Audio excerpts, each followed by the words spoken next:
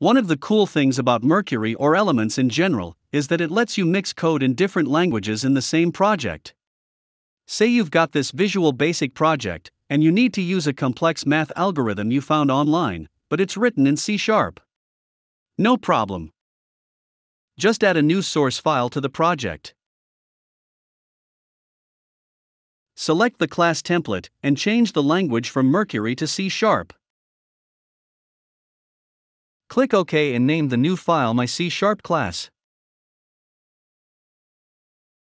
Next, let's add a method that does our really complicated math.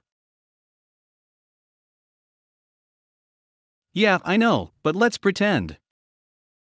Going back to the main program file, we can now use this class from Mercury, even though it's written in C#. Neat. Let's build and run to see it work. The cool thing is that because these classes live in the same project, this can go both ways. Switching back to the C# class, we can directly access the Mercury code as well.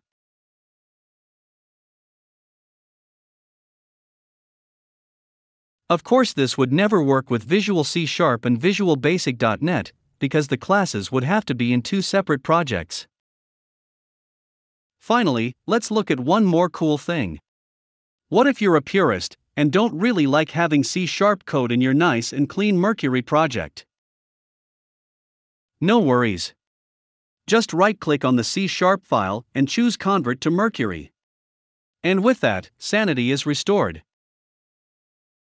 Of course, mixing languages works for all 6 Elements languages: Oxygen, C#, Swift, Java, Go, and Mercury.